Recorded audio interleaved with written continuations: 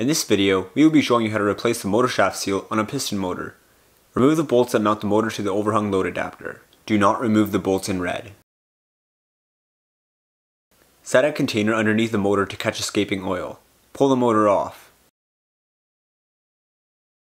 You can tell the seal is blown if the washer is bowed out. Remove the snap ring. Using a flat screwdriver, remove the washer. Run in a couple screws on the opposite sides of the seal. Don't run them in farther than a 1/4 inch though. Use vice grips to grip the screws and pull out the seal. Install the new seal. You may need to use something to tap it into place. Install the washer and snap ring.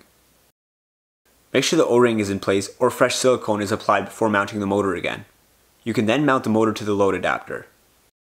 Then add 0.07 liters of gear oil to the overhung load adapter. Remove one of the vent plugs and use a funnel to add the oil.